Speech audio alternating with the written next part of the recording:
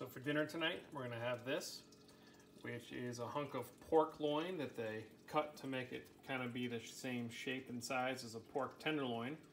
I'm gonna cook it with my immersion circulator Joule over here. I've got this fancy contraption that I got for Christmas. So I'm gonna drop the pork right in the package and all. And we'll see you in an hour and a half. All right, so our pork loin cooked for an hour and a half at 144 degrees. I'm gonna go ahead and pull it out. So it's still wrapped in that package. Bring it over here to my cutting board. These are great to sear on the grill. I'm not going outside today to do the grill, so I'm gonna sear it in my cast iron skillet, which I have next to me here. I'm gonna open this up. Try not to make a mess with all the juices and pull it right out of the bag. So that it'll fit, I'm going to cut it right in half. And it's perfectly cooked. Perfectly cooked. So add a little bit of vegetable oil to my pan. And put this right in. We'll get some nice color on it.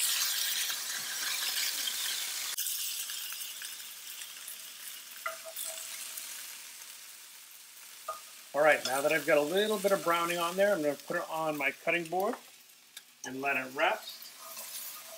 Then right here in this same pan, I'm going to get ready to make some riced cauliflower.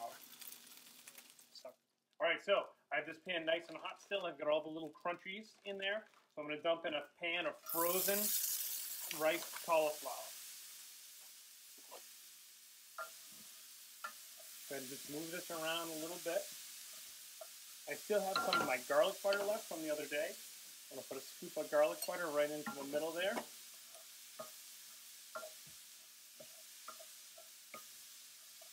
I'm going to scrape all that goodness off the bottom of the pan.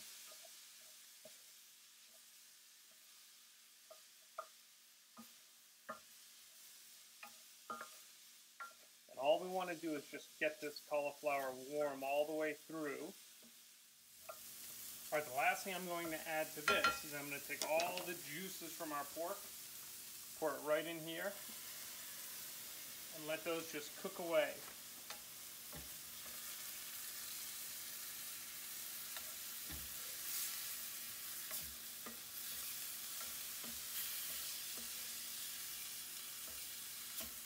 And then this is all set.